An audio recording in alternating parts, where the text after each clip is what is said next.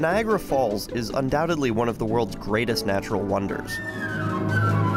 At the height of its popularity in the 1950s, tourists, daredevils, and honeymooners from around the world flocked here to the city of Niagara, New York.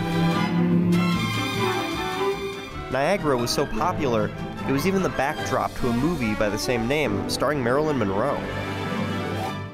Today, things are very different. While millions still visit the falls, many bypass the city of Niagara, New York, described frequently as the poster child for urban decay. Most visitors choose to stay right across the water on the Canadian side, which still has a thriving tourist industry. You could even see the high-rise hotels, casinos, and theaters of Niagara Falls, Ontario from the American side. I've always wanted to know more about this place with so much physical beauty, natural beauty, and economic potential, but just hasn't been able to succeed in tourism the way that their Canadian counterpart has. That's Michelle Sue, a Canadian photojournalist. She's passed through American Niagara dozens of times, but until recently, she knew very little about it. Eager to learn more about the crumbling city, Michelle decided to take portraits of the residents who live there. I began speaking with people who hung the American flag outside their homes, asking them why they hung it and what that flag means to them. And it kind of grew into this project that's about the American dream. To outsiders, Niagara is a city where the American dream broke a long time ago. Back in the 1950s and 60s, American industry was booming. Industrial cities like Detroit, Pittsburgh, and Niagara prospered. But when industry found cheaper labor elsewhere, they left those cities, and Niagara became another notch on America's Rust Belt. The median income is $30,000, which is 40% below the national average, and about a fifth live below the poverty line, so we're talking about a pretty poor place.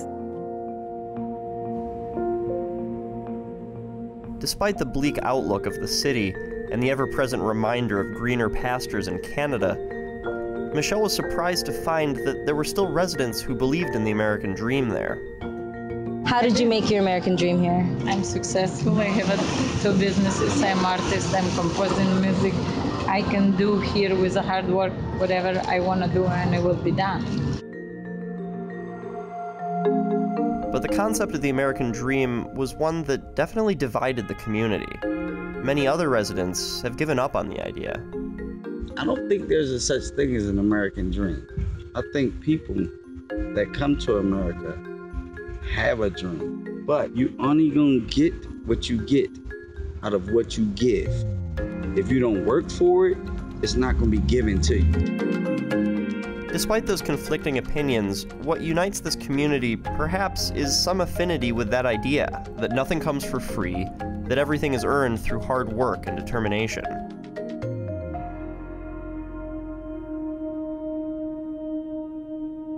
Inspired by her portraits and discussions with Niagara's residents, Michelle also took pictures of the city's decaying landscape.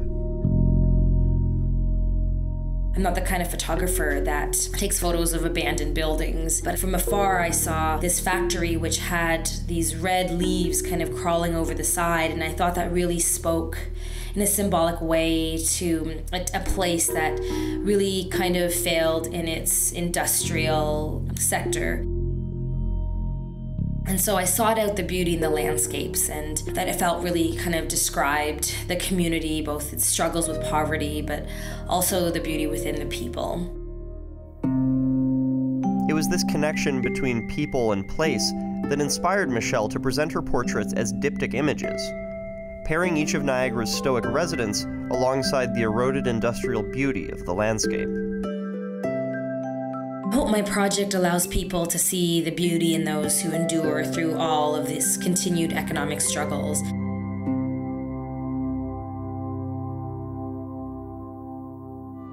In Russia, a number of secret cities were built in the 1940s for the purpose of making nuclear weaponry.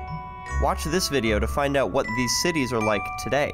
One of the 44 last remaining closed cities left in Russia. Under communism, it was not even shown on the map, and freedom of movement was heavily restricted.